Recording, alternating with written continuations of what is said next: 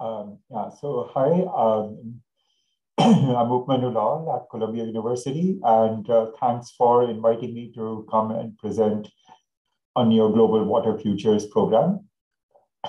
Today, I want to talk a bit about climate dynamics as it affects hydrological extremes.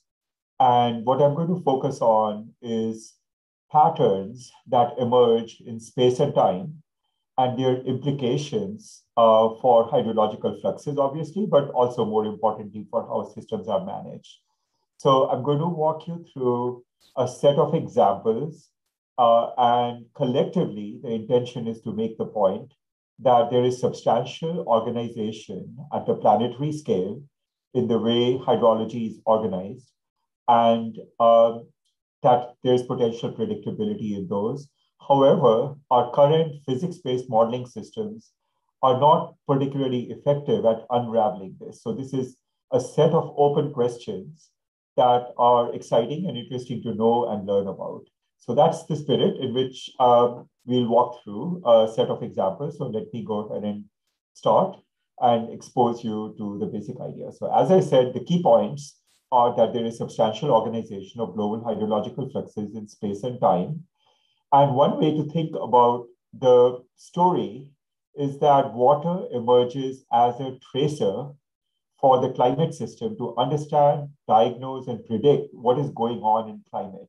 In the same way that if you did Lagrangian transport of contaminants in water bodies, you would understand what the associated organization of the velocity fields was. That's the role that water essentially plays in the climate system. And it's the opposite of what most people do, which is they'll take outputs from climate models as to water and then just go ahead and apply them to hydrologic models. Here, I'm arguing the opposite. I'm saying that the water fluxes through the planet play an important role in actually understanding the climate system, because they speak to the nature of organization that emerges in the climate system, and hence, in that sense, represent emergent space-time patterns. And in particular, if I look at extremes, extreme floods, extreme droughts that traditionally hydrologists have thought of as random events, and we've modeled them statistically as random processes, they actually emerge really as an outcome of these organized patterns. And they require a very high degree of organization of the global climate fluxes to emerge. So in that sense, I think they are very interesting objects to try to understand, rather than thinking of them as some random stuff that is happening somewhere. So the approach that I've been using in my work is to use data science tools in conjunction with physics-based models. And the intention is to then use these things together to explore global, regional, and local predictability of hydrological extremes. And the end point of the story, or what we have learned, is that the larger scales of climate variability determine the spatio-temporal linkages. So if you are at any particular land location on the planet, to understand why something extreme happens there, the answer lies in how the larger scale climate organizes itself. So let's go through and look at this journey from global to local scales with the goal of understanding and predicting the risk profile of extremes that we are interested in. So first, I'll start with the global scale, and we will look at some examples of the nature of global hydroclimatic risk as it impacts society. So this is to motivate that these things actually matter for social outcomes. So we'll start there. And what I'm going to do is show you some examples of some moderate extreme events, things that happen on average once in 10 years globally, and what's the nature of their impact on society collectively across the world. The second question I'll look at is there temporal and spatial structure in extreme floods and precipitation, which frankly was implied by the first example.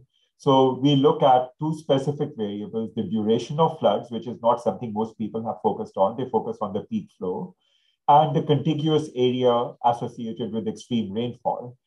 Are there structures or patterns associated with those? And the third question is going to be, can some aspects of the linkages between global sea surface temperatures, atmospheric pressure, and precipitation be identified and used for near-term prediction? So the idea here is the same as in the application of physics-based models for near-term to medium-term forecasting, which is that the sea surface temperatures evolve relatively slowly. And as a result, they provide a boundary condition for the atmospheric circulations, which in our case here in this example is signified by the atmospheric pressure fields, which are a surrogate for how winds develop and other things happen. And as a result, precipitation emerges. And here, in the climate context, most people have started focusing on climate change impacts on precipitation. Namely, as things warm more, the atmosphere holds more water. And since the hydrological cycle is a cycle, that then suggests that the increased storage of water vapor in the atmosphere could also lead to increased rainfall amounts or rainfall intensities as a result. But one part of that story that is not looked at nearly as much, but is actually more important, I think, is the role of circulation. So if the circulation becomes more organized and stronger, then that means that more water would be moved from the equatorial regions where most of the evaporation occurs to the subtropics and extratropics. Or if the circulation becomes weaker, then we have less predictability and we have weaker patterns that emerge. So the role of the circulation in changing precipitation, I'm arguing, is at least as important as the role of warming in changing the precipitation characteristics. So in this particular case, I will offer an example that looks at a lead-lag correlation network between sea surface temperature and sea level pressure at the planetary scale. So that defines empirically how the boundary conditions of sea surface temperature impact near-term pressure fields and winds, and then how those can be used to predict near-term extreme rainfall over the planet. So these are the three examples I'll develop in the first segment. So let's get started.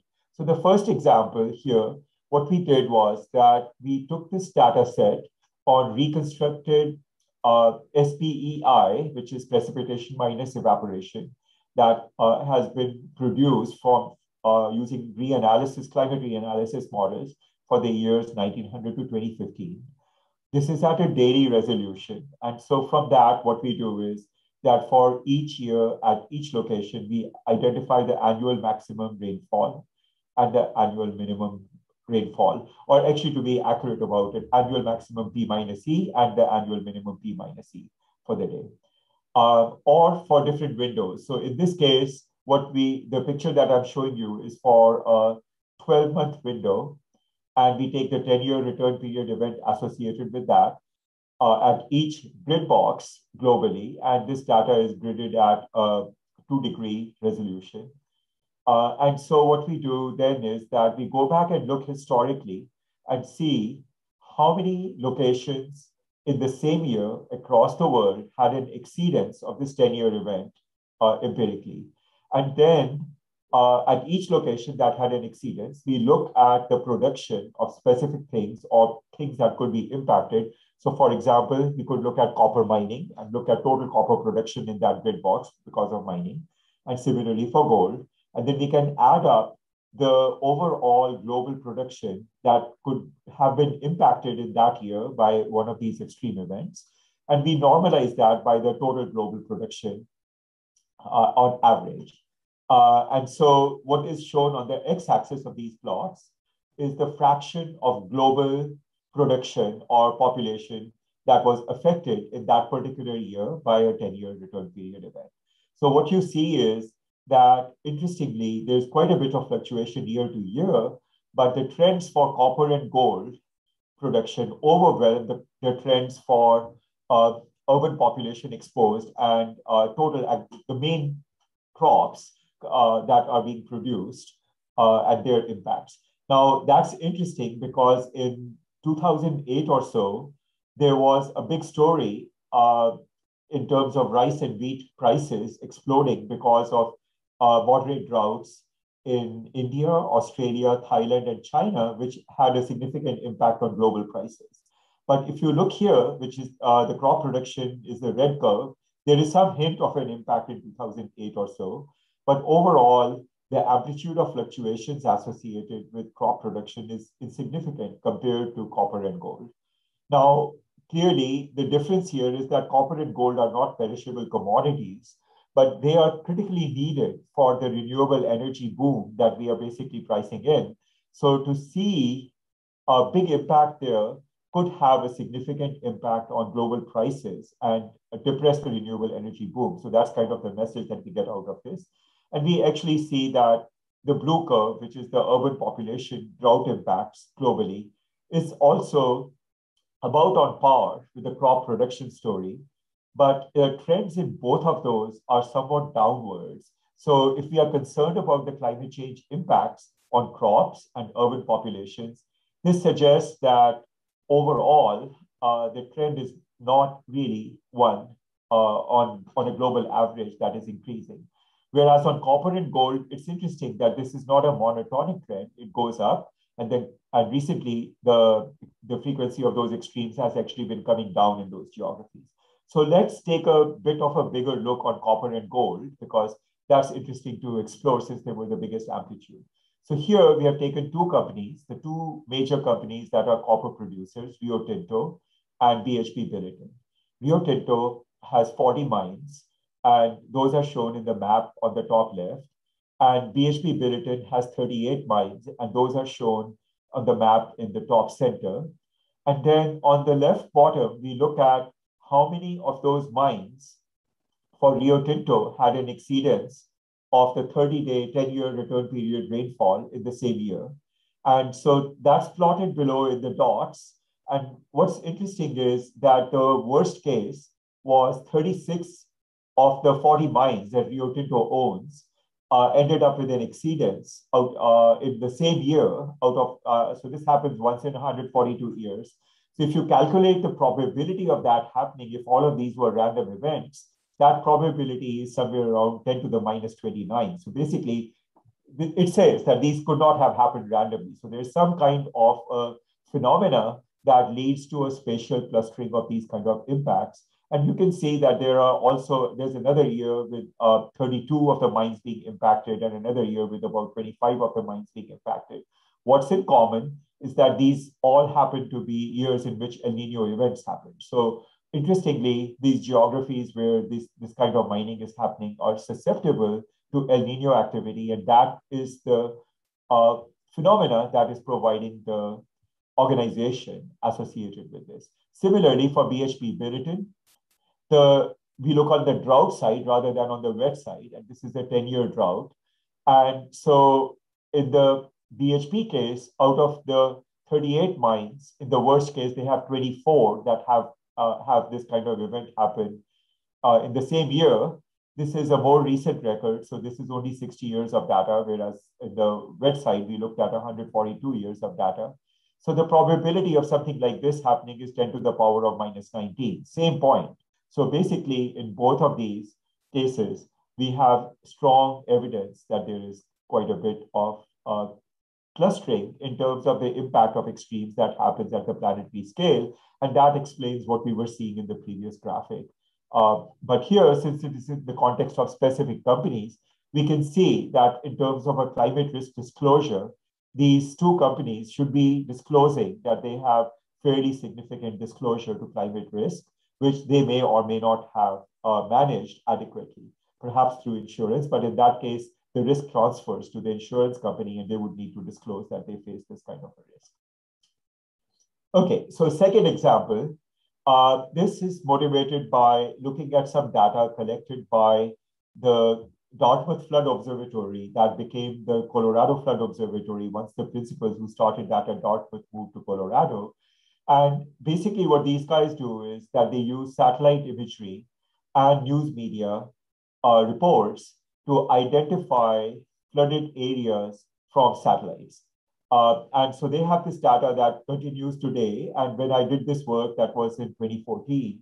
So we had data from 1985 to 2013. Now, keep in mind that there is a clear censoring of the flood process by this kind of a mechanism, because first of all, the flood has to last long enough that the satellite visit detects it.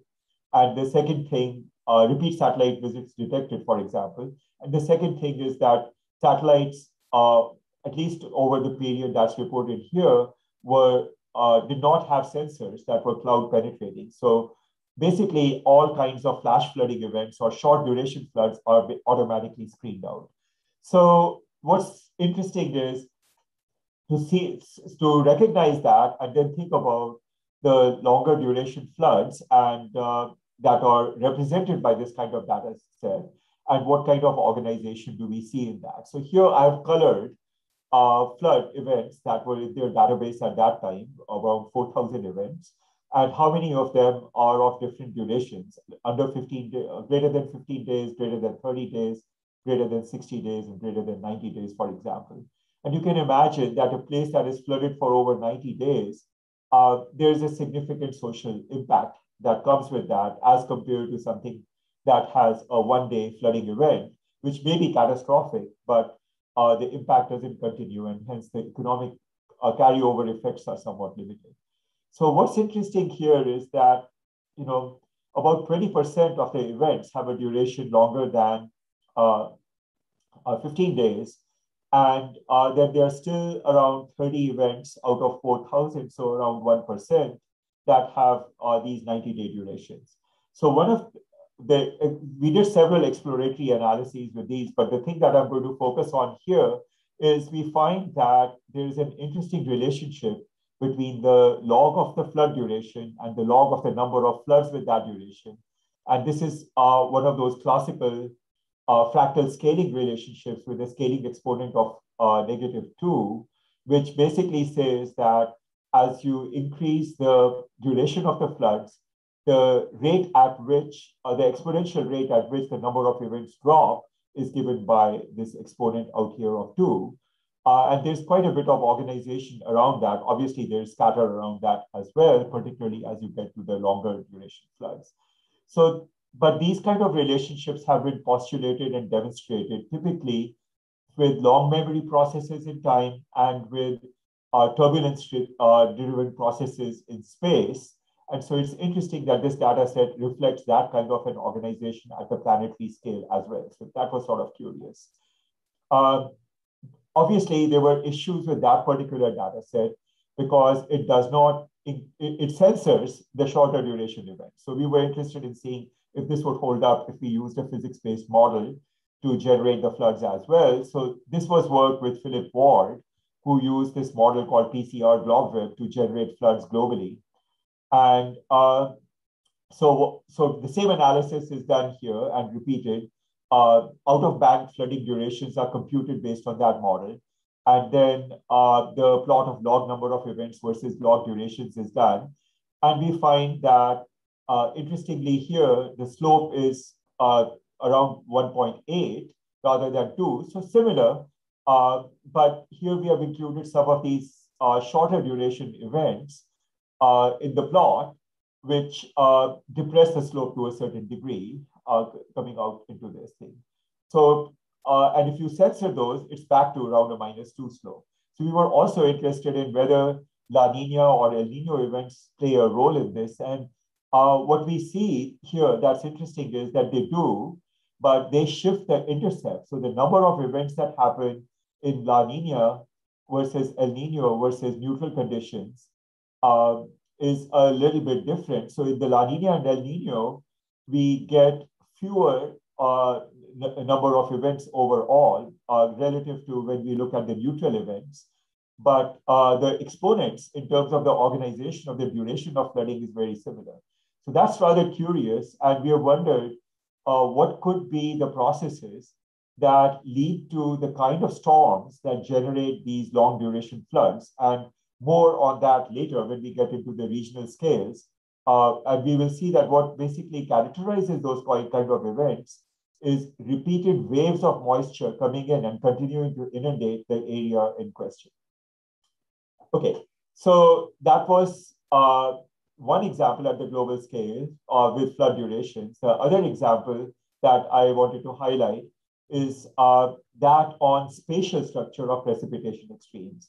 Because one of the complementarity hypotheses that are explored in scaling and in turbulence analyses is there a complementarity of space and time. So if we have a long duration event, is there also a larger spatial scale associated with it? And the answer typically is yes, that there is that sort of complementarity in space and time organization that results. So we were interested in seeing what happens here in terms of spatial precipitation organization. So to do that, we use this so-called SHE-ARCID database, which is a global rainfall data, which is blended from station data and from other sources of data, such as satellites and radar. And this data set, when this analysis was done, was from 1979 to 2012, and it's gridded at a resolution of 0.5 to 0.5 degrees. So what we did was that at every grid in the whole world, half degree by half degree grid, we calculated 1 day, 10-day, and 30-day rainfall amounts, continuous 1 day, 10-day, and 30-day rainfall amounts at each grid. We calculated the annual maximum of those values. So for example, if you're looking at 10-day, we would do January 1 through January 10, January 2 through January 11, 3 through 12, etc. And then you, from all of those calculations, you take the annual maximum and record that as the target value. And once you have that, you go back and then you calculate the 95th percentile of those annual maxima for each one of those durations. And then you go back and calculate how many locations experienced an exceedance of that in a given year. And then when there's an exceedance, calculate the contiguous area associated with that exceedance. So if you look at the bottom left picture, what we see is that the contiguous area that was represented there is marked by ones. Those 3 boxes are contiguous, and they had an exceedance of the 95th percentile in the same time. And then there is another box that had it, but it's not contiguous. So we would calculate, we would record 1 box with a 1-day rainfall event that was contiguous, and 1 box with 3 boxes as the area associated with the contiguous rainfall for that particular year. Similarly, if you look at the bottom right, this is a 30-day rainfall. And typically we see that when you are looking at longer duration, there's more spatial contiguity to some extent. So in this case, we end up with 1 area which is 5 boxes and 1 area which is 2 boxes. So that's the data set that we then subsequently analyze. And the first thing to note is we look at, for those 34 years, the global count of exceedances that we get as to the number of contiguous grid boxes that are exceeding the 95th percentile. And if you look at the histogram in blue, that's what comes from the analysis, looking at the actual data. And if you look at the inset histogram in purple, that's what you get if you do a complete random sampling of those guys. So clearly, there's quite a bit of spatial organization in each of the durations that we showed here. And the tail probabilities increase as the longer the duration that you look at. So here are some example time series associated with the number of contiguous pixels that were exceeding the 95th percentile in each calendar year. So there's a bunch of time series, and they're segregated by all grids in the world, only the tropics, only the subtropics, and only the extratropics. And what you can see very quickly is that in each case, there are some years in which all metrics are highly elevated. And those typically happen to be years in which some kind of an El Nino activity perhaps was going on, but not always. Sometimes you have a suppression of those kind of activities as well. But that's what we see there. And here's a visual that shows you for example, for 2010, what the picture looks like in terms of contiguous areas that had an exceedance sometime during the year 2010. This is not all happening simultaneously. This is any time an event was exceeded, what was the contiguous area. And then the lower picture shows you what it looks like for that same year on a 30-day event. And what you see is that typically when you look at contiguous areas, because I've highlighted some of those examples with circles, those areas are bigger for a 30-day event than when we are looking at the 1-day event. And here's a zoom up of what happened in Sri Lanka that year. And in fact, the colors turn redder if the exceedance corresponds to a much higher return period event. And so that's what we are seeing here. Basically, the green is an exceedance of the 20-year event, and the red color is an exceedance of a higher return period event than that. So we were interested in, is there organization in this as well? So we did the same analysis, the log of the number of contiguous, the log of the number of events versus the log of the number of contiguous grids that were seen as having an exceedance for each one of those durations. So the summary from this is that we again see scaling, but in two ranges. So if you look at small areas, then the scaling exponents, and the small areas here we are defining as 2,500 to 25,000 square kilometers, those decrease from, those basically are at around a scaling exponent of 1.3, independent of the duration that we are looking at. Then when you go to the larger area, so this is 25,000 to 250,000 square kilometers, here the scaling exponent is around 2.5, decreasing slightly as you go to a 30-day duration. So again, we see that there is substantial organization at different durations. And earlier, what we saw was scaling on durations as well. So it's interesting to see that this complementarity is shown across these two. So this is example 3 at the global scale. And so here, what we are looking at is basically a relationship between sea surface temperature and sea level pressure at different lag times. So sea surface temperature today, looking at sea level pressure, that fields that happen 5 days, 10 days, 15, 20, 35, 30 days into the future. And the reason for that is that we, as I said earlier, the sea surface temperatures change slowly. So they prescribe a boundary condition on the atmosphere. And what we are interested in is, if there is organization in the sea surface temperature, then does that lead to resulting organization in the sea level pressure fields, atmospheric pressure fields, which would then drive atmospheric water vapor transport to the locations we are interested in. So the way this analysis is done is using something called correlation networks. And so what that does is that, for example, if I'm looking 5 days ahead, it will correlate sea surface temperature at each location in the world to sea level pressure 5 days later at every location in the world. And if that correlation is significant, then it looks at all the spatial neighbors of the sea level pressure and all the spatial neighbors of the sea surface temperature at those locations. And if all of those guys are statistically significant, then it says, okay, this is a network and the flow of information is going from the sea surface temperature to the sea level pressure.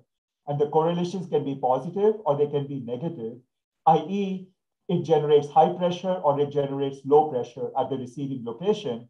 And so the sign of the correlations is positive if the colors you're seeing are blue, and it is negative if the colors you're seeing are, it's positive if the colors are red and negative if the colors are blue. So that is the diagnostic here that we have done. And you can see that most of the information comes from the equatorial and tropical belt and translates into the subtropics and extratropics, which is expected because thermodynamically, the equatorial regions end up being the heat engine of the planet. So then what we wanted to do was, can you actually do something with it? Can you predict extreme precipitation? So what we did was that we took the dipoles. So these are the dipoles are, for example, the red and the blue, since they are of opposite sign, we consider those guys to be a dipole. So we take those structures and only these nodes that are highlighted here in the network, and we do what's called a principal component analysis and of all of those locations, sea level pressure and sea surface temperature. And then we look at those principal components and do a correlation with extreme precipitation globally. So extreme here means that we have taken the 95th percentile, consistent with what we were doing before, for that particular location. So these correlations are shown here. And what you see is that these correlations are super high, especially in the tropics, but also in places, for example, where you guys are in BC for principal component number 3 there.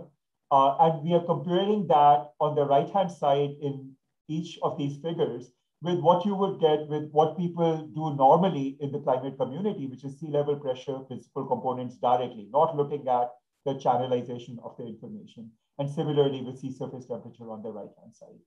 So we take these few sea level pressure and sea surface temperature principal components, and then we use them in a regression model for predicting the future rainfall. So in this case, what we are doing is we are predicting rainfall that would occur 30 days forward from where you are today. And so the variables that show up as significant are, you can see, only 2 or 3 here in most of these cases.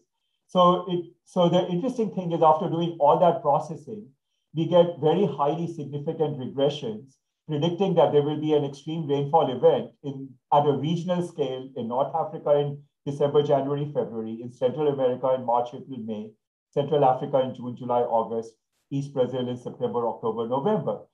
This is just an illustration. Different places in the world, we get different levels of skills in different seasons, as you might expect.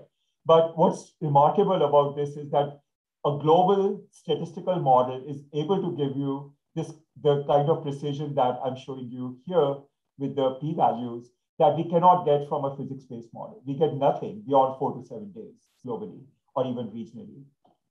So my point with that is that there seems to be an indication that there is an organization at global scale that we are not successfully tapping in our physics-based models, and that there is predictability that might be useful there. So let's move to continental scales to try to see what happens over North America. And I'm going to look at floods, and I'm going to look at 3 examples here also. So let's get into them.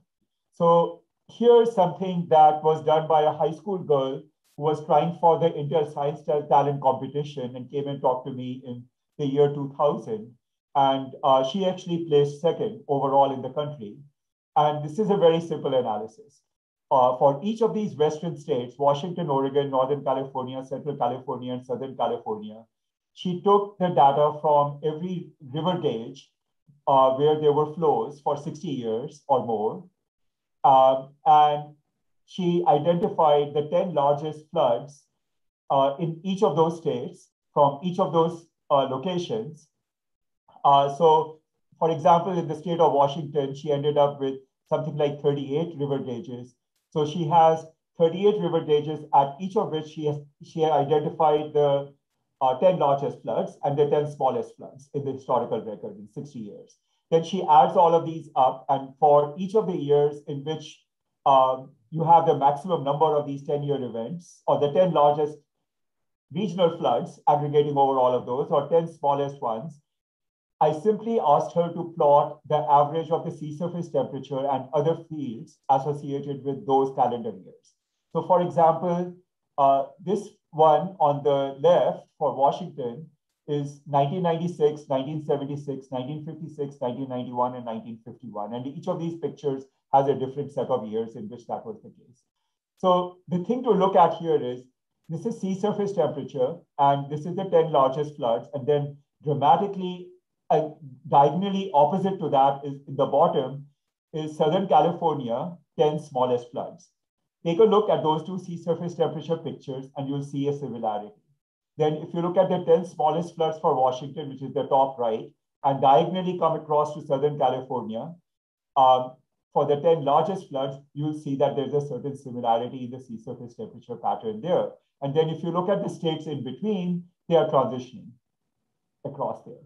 So the joke here, statement we made was that as the sea surface temperature at the equator walks from the Western Pacific to the Eastern Pacific, we get the floods walk from Washington to Southern California. So this was very interesting, and she did obviously more than this, but this is telling. And then to look at whether physically all this makes sense, this is an illustration for Oregon. So we start with sea surface temperature, we look at outgoing long wave radiation, which is associated with convection or the suppression of convection if there's a lot of outgoing long wave radiation. And then we look at sea level pressure and winds. And then we look at how the winds have changed. So this is a consistent story that works all the way through. if you come right down to the bottom, for the 10 largest floods, what you see is that the wind anomaly is coming through, intensifying, and coming right into Oregon. The arrows are big, and the wind speed is indicated by the orange color, which is higher wind speed. Whereas in the smallest floods case, the winds are basically blocked. They don't come into Oregon. They go over the north. So physically, this entire story was consistent. And so that was a very nice discovery. Obviously, we should have published this, but I just enjoy showing this kind of result out because it's fun. So there was a postdoc around at that time who's now a professor in Korea called Hyun-Han Kwon. So what he did is that he took that same idea and he's repeated that for different locations in the US. The plotting is a little bit off. These blue dots are river gauge locations and it looks like they're in the ocean. So there was a little bit of a problem plotting. But what he did is he went back into the climate model, which is integrated daily with real observations. And he introduces tracers into it and follows moisture transport. So the blackish colors are the amount of moisture and the arrows represent the winds identified using a Lagrangian particle tracing model in this. So so what is done is that for all those locations, you identify the years in which the 10-year flood was exceeded. For each of the actual events, you then go to the climate model, you pick off the wind fields, and then you start averaging them over. So in this picture, there may be around 20 sites. So imagine that at 20 sites, you have 10 largest floods that have happened historically. So there's 200 different events potentially. And we are averaging the climate over all those 200 events. If these were random, things should just cancel out. You should see absolutely nothing interesting. So this is on the East Coast. So you can see there's a very coherent, strong flow on average associated with these flood events.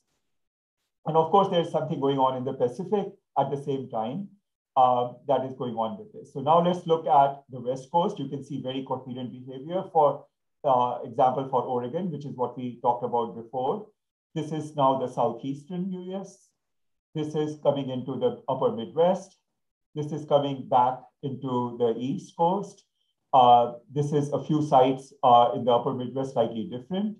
These are all different seasons as well. So the point is that if I look at the top 10 floods regionally across the US, there is a very strong, very large scale phenomena that drives them. It's not local convection. Unfortunately, when I was a graduate student, I was taught these are all mesoscale convective complexes randomly generated locally. That's not what the game is. So fast forward a few years, and this is Catherine Schleff, who was a postdoc here a couple of years ago. She's started using the same idea, and she looks at the flood of record, the worst flood that ever happened at each of these gauges that you're seeing on the left, as well as any event that exceeded the 10-year return period at each one. And she wants to do now, using neural networks, an automatic classification of the atmospheric circulation patterns associated with floods at every one of these gauges across the United States.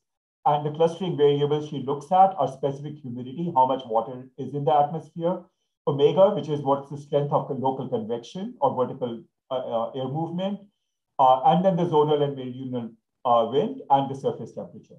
And she looks at 2 days before the flood, looking at it as a precursor. So there are 3 zones that she does the analysis on. The black dots are the one zone, the purple, and then the east in the blue. So examples of that to show you are, this is out in the west. These guys all got classified with Central Pacific tropical moisture export. So this is like the atmospheric river story, just like what happened in California a couple of days ago. And perhaps you guys got to see some remnants of it.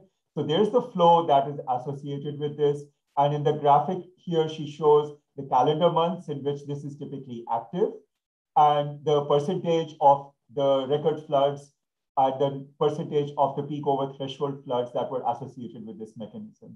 In the East Coast, the mechanism that she's highlighting here is hurricanes and the fraction of floods that are caused by that particular mechanism. Summarizing that, this is her quantitatively abstracted dominant atmospheric mechanism by region. And by the way, almost all the cases that we are looking at here correspond with large-scale flows of moisture coming in from the Gulf of Mexico or from the Western Pacific or from the Northern Atlantic.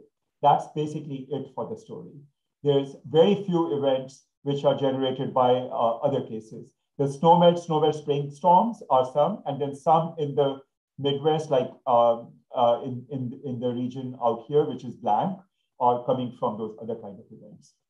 Okay, so let's move to regional scales as my last sort of thing, because I know I'm going to exhaust the time window here. So the question I ask now is, okay, seems like there's organization in these things at the continental scale. Can we do something with this about local or regional prediction? So the hint is yes, of course. And what we want to see is, what do we understand once one zooms in about the nature of the event and what is going on? So I'm going to go through 3 examples here also. So we look at one event in the Ohio River Basin, and the highlight here is to debunk the idea that soil moisture has a big role to play. Debunking it in the sense that what we see is that we get waves of tropical moisture export every 4 to 7 days coming into the region. And that trajectory of moisture coming in is what determines the soil moisture. So soil moisture doesn't just magically come from anywhere. And so the large-scale organization of the flows is what generates that. The second one is looking at something in France. And here we want to see if we can build a simple model which allows us to predict extreme rainfall events once we have diagnosed what goes on. And the third one is an interesting one from Germany. And let's get to these things. So the first one, we are looking in the Ohio River Basin. And on the next slide, you'll see the map as to where that is. And we do the same kind of game that we've been doing all along. We identify over about 11 gauges, any flood that happened which was bigger than the 10-year flood at that gauge. And then regionally, these are the total number of such floods that happened in each of the years. So 2011, which is in the light blue, was a big, 2010 was a big year. And then the others, you can see that there's some stuff going on. So there's a total of 23 events here. And what I'm going to do is show you what happens when we average over all these 23 events in different attributes. So here's what happens. So first look in the bottom 2 pictures. And what's shown there is the purple dots that you see are the location of those 11 gauges. And then the arrows are the wind transport associated with the moisture. And the moisture itself is shown in the red, yellow, green sort of contours that are out there. The full moisture transport field and the full wind field is shown in the bottom left.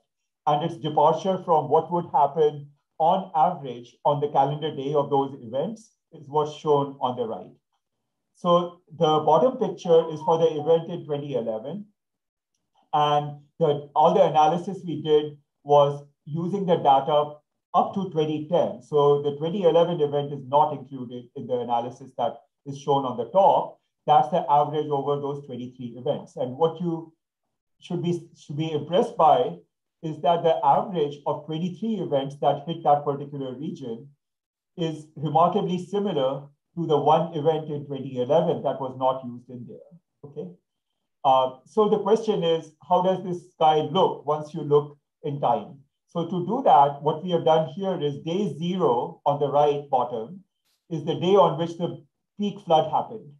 And we calculate the moisture transport that came into that region and how much moisture was dumped by the storm tracks on each day, working backwards from the day of the peak flood. So the day of the peak flood is right here. And the red curve here is for the 2011 event, which was not included in the data. All the other events averaged together are the black curve.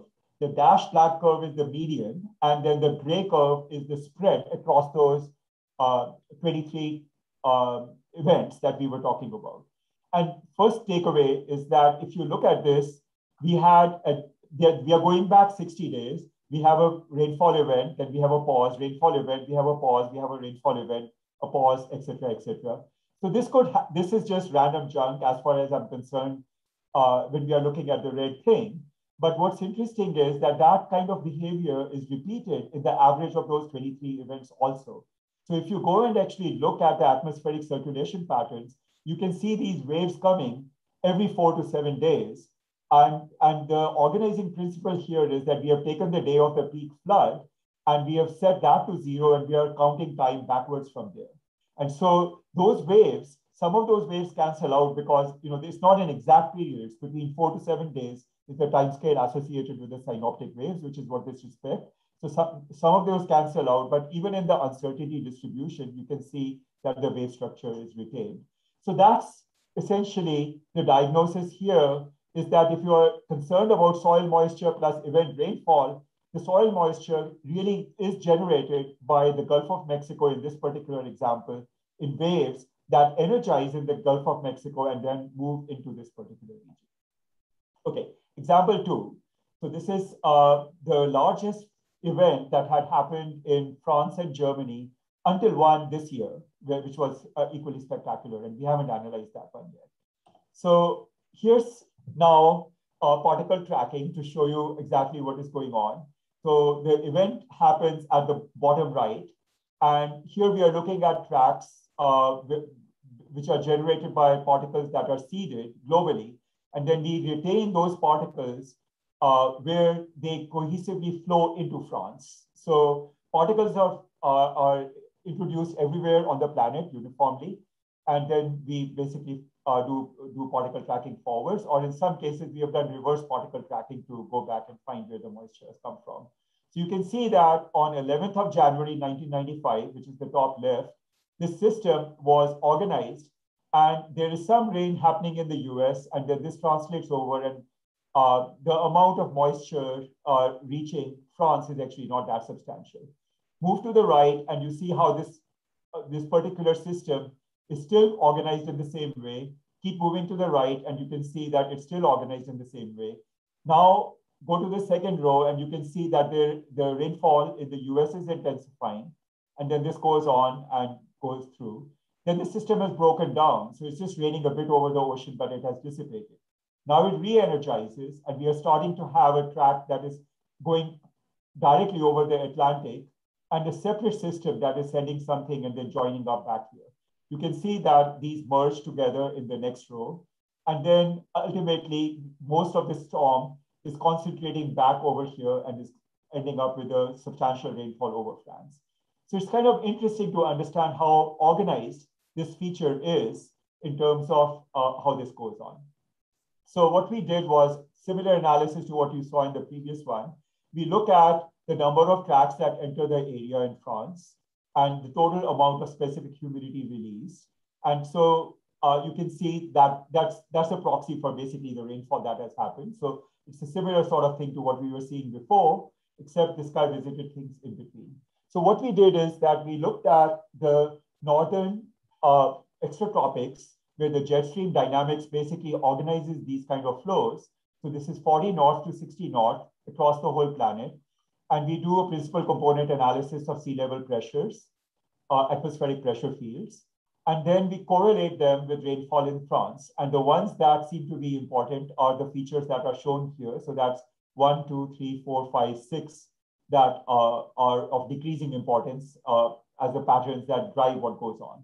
So then we use these 6 patterns to try to predict what would be the rainfall in 1995 without ever using any of the data from 1995 to fit our model. Only the data up to 1994 to be precise. So the rainfall data is in the blue dots, and the forecast and the uncertainty bands associated with that are in the red lines. And you can see that we don't do too badly for when the major rainfall event happens. The greater the organization, the greater the predictability, and that happens when the rainfall goes up, not for the smaller events. So that's the take-home message from this one. Last example, very quickly, what is done for Germany, and this actually combines a lot of different ideas, but the idea was we are interested in high stream flow events over all of Germany, defined as anything in excess of the 90th or 95th percentile of flow. We want to link that to integrated vapor transport in the moisture, integrated in the sense that it's from the surface to 500 millibar heights. And then we want to see how that vapor transport is related to circulation patterns. This goes back to my idea that I mentioned in the beginning, that water is the tracer in the atmospheric system. So the water transport reflects the nature of the organization of the circulation patterns.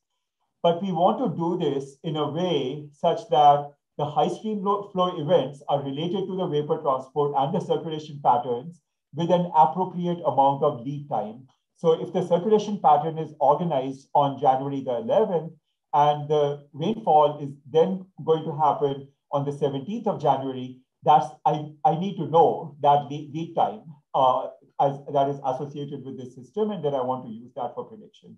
So I won't talk about all the machinery because that would have taken up all this talk. But what we get out of this analysis is that Germany can be partitioned into 4 clusters: purple, orange, light blue, and these green stations geographically. And then we look at whether we can predict whether or not high stream flow events happen there, and what is the nature of the integrated vapor transport associated with each case. So on the right, what you're seeing is the vapor transport averaged as estimated for the northwest cluster. The purple guy is on the left-hand side. This is what happens there. Then if you want to look at the southwest cluster, which is the green guys here, then is shown as a difference from the pattern associated with the northwest cluster. So there's a basic shift down into that particular side. So that's the diagnostic that we have to see.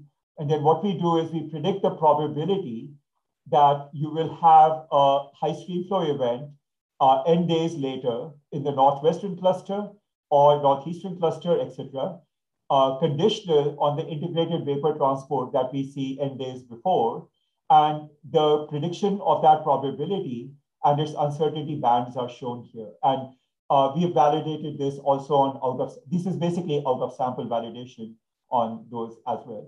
So the point is that we have reached a point where using machine learning tools and physics intuition, we can put those things together and identify what can happen and what we can do with it. What remains is to understand what we have to improve in the physics in the models to generate these behaviors in free-running models. We don't get that. When we have models like in reanalysis that are constrained by data every single day and they don't drift off from that, we can diagnose such relationships. But when we run these models forward, as in climate change simulations or as in decadal simulations, most of the time we do not get the organization happening in the right place or in the right kind of way. And we can discuss that at length as to in the discussion period if you would like. Okay, so I'm closing. So here's our friend, the canine hydrologist. What do you think he's doing?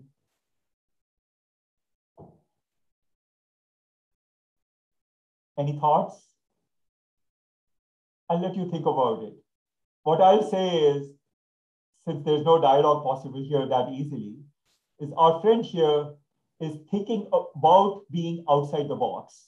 He's not thinking outside the box. That would be revolutionary. But he's thinking about what is outside the box. That's the first step.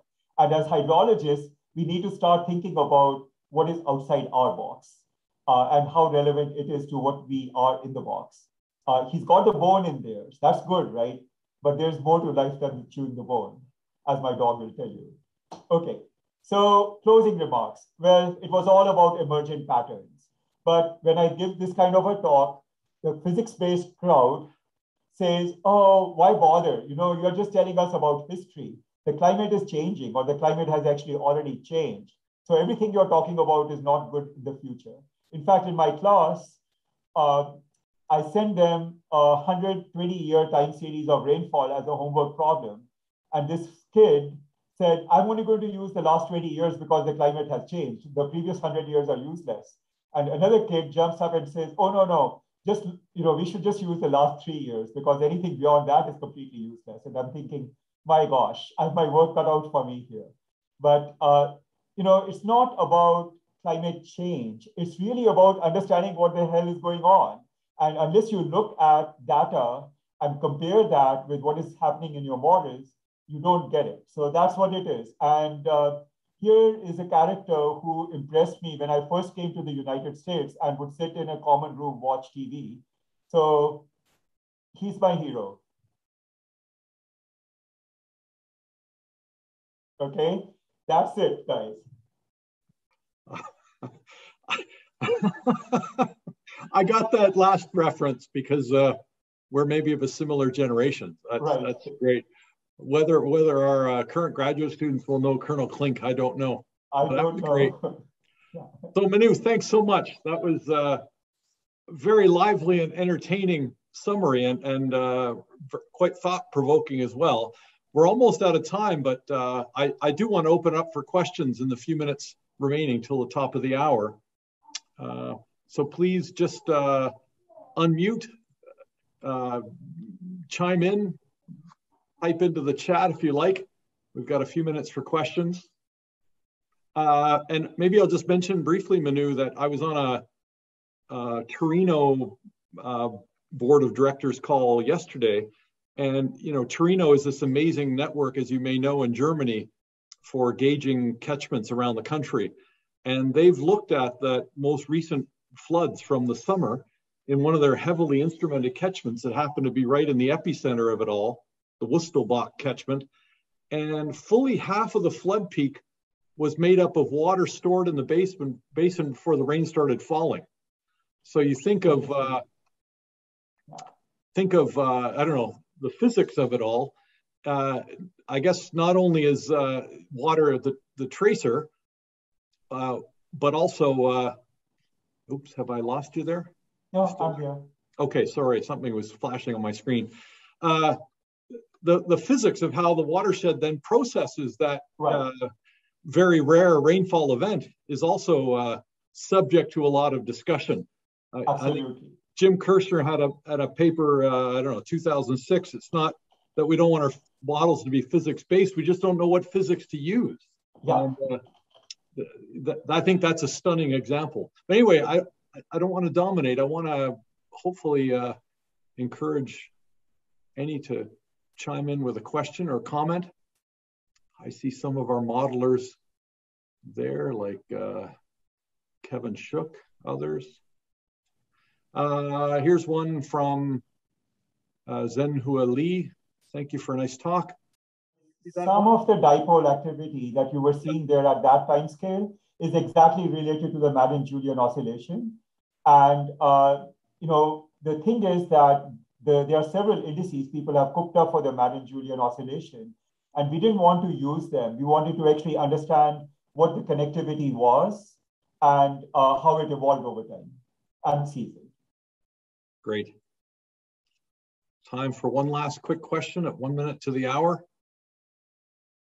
I found your Oregon example very interesting because when I was at Oregon State, the idea always was the recipe for the biggest floods was rain on snow. And then looking at your distribution of months from that analysis, it was, well, overlapping that rain on snow period, right? The December to February, I think it was. Yeah. Good. Well, Manu, we're at the top of the hour, and the plan now is one of our new postdocs, Magali Nahemi, who might show her face here shortly on video, is going to chair the next 15, 30 minutes of early career discussion with other early career folks that might stay on the call. I need to run to another meeting, but I'm going to leave you in Magali's capable hands. And I think she's now co-host for the meeting. So if I jump out of this, it won't affect things. You're probably co-host as well. But on behalf of all of us, Manu, thanks for a really stimulating talk. I thoroughly enjoyed it. And I think our early career folks will really enjoy getting your perspective from your wide-ranging background on, you know, navigating and launching an academic career.